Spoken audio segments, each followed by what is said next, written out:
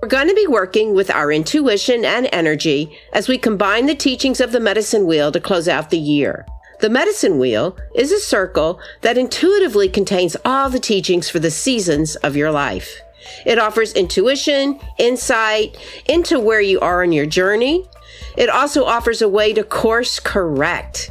You know, it's like when we see a rock that has fallen out of line, we intuitively pick it up and put it back into the space. And that is also how we can look at it with our own life.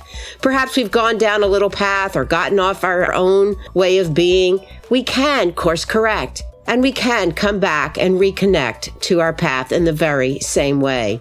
In order to plan for the new year ahead, I find it really, really important to close out the energy that is no longer working or serving your path. I also like to acknowledge what is working and bring gratitude to it.